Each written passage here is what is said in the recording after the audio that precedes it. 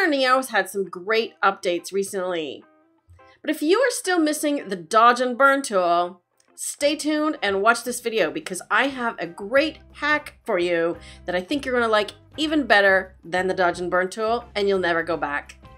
Hi, I'm Darlene with Digital Photo Mentor, and I teach beginning and intermediate photographers like you how to improve their photography from capture in camera all the way through to the end of the editing process, including using Luminar Neo. So if you're ready to have your mind blown with this Luminar Neo hack, let's get started.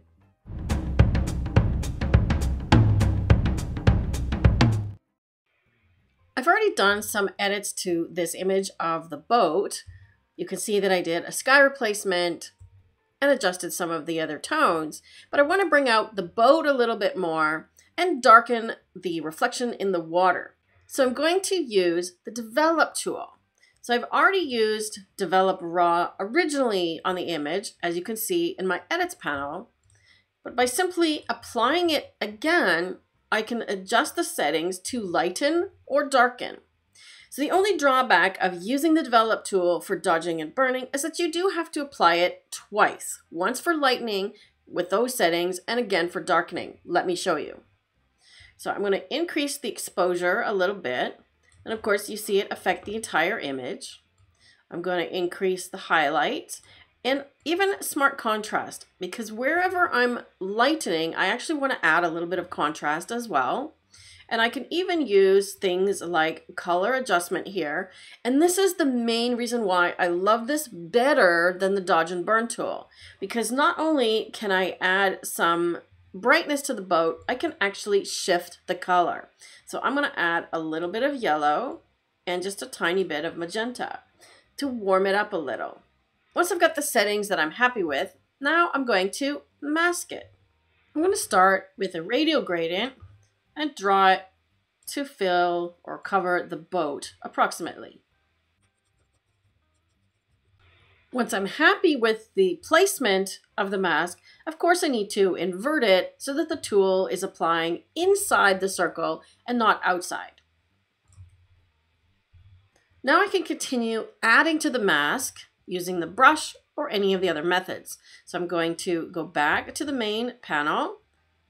And if I want to see the mask is still there, it's just not visible. So just click Show under this Mask Action section here to see where the mask is. Now I'm going to add to it with a brush. Anytime you're doing dodging or lightening like this, make sure that you dial the strength down really low. You want to build it up gradually instead of just make one really obvious brush stroke. So I'm going to use strength around 10. I'm going to get a small brush and actually lower the softness a little bit so that my brushwork is confined to smaller areas with less fade. Okay, that's what softness does. Now I'm just going to go over here and start painting. I'm going to adjust some areas that I want to lighten a little bit. And I want to bring attention to a bit more the rocks in the foreground. Maybe these grasses down here. Anywhere that I want to lighten or draw attention to. Of course, I can even go further on the boat and get any spots that I missed with the radial mask. Let's go a tiny bit stronger with the paintbrush. Let's go about 20%. I'm using the keyboard shortcuts to make the brush bigger and smaller. I have a free Luminar Neo keyboard shortcut PDF sheet. If you'd like to download that, there's a link to do so in the video description below. Let's take a look at what I've done so far. There's the tool off and on. You can see it's quite subtle, but if I want to increase it, I can just paint with a stronger brush or go over it a few more times in the areas that I want to lighten. And it's fully flexible. So unlike the dodge and burn tool, that when you closed it, the edits were applied, I can come back to this tool at any time and continue editing. That means that I can adjust any of the sliders and make them brighter. I can add more contrast, or I can shift the color. So if I want it even warmer, I can do that at any time. Are you starting to see the benefit of using develop instead of the dodge and burn tool? So now I'm going to go ahead and apply that by closing the tool. Then I'm going to open it again, and this time we're going to go the other way. So I'm going to darken. Now I may also want to add a little bit of coolness into the shadows. Once again, I'm going to mask, and this time I'm just going to go straight to brush, lower the strength,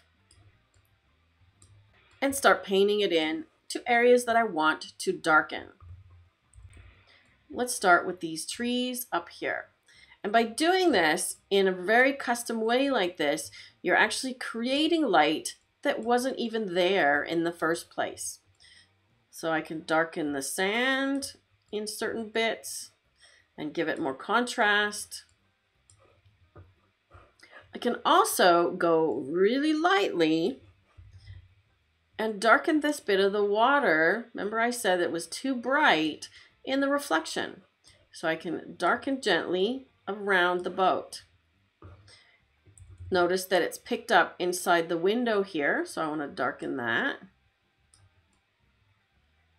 So I'm just getting the boat. Let me do a little bit more and then we'll take a look at a before and after.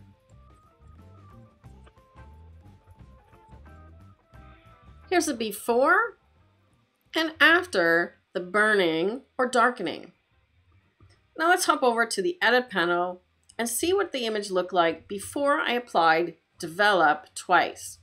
The only thing that I wish that we could do in Luminar Neo is to rename these edits, because then I could rename this one develop dodge and call this one develop burn, so I know which one is darkening and which one is lightening. But let's go back one step prior to adding those and see how it looks. This is the before, and that's after my dodging and burning. So let me know in the comment area below, how valuable do you think this is going to be for you? Rate it on a 1 to 10, 10 being, wow, this is amazing. Tell me how valuable this little Luminar Neo hack or trick is for your photo editing.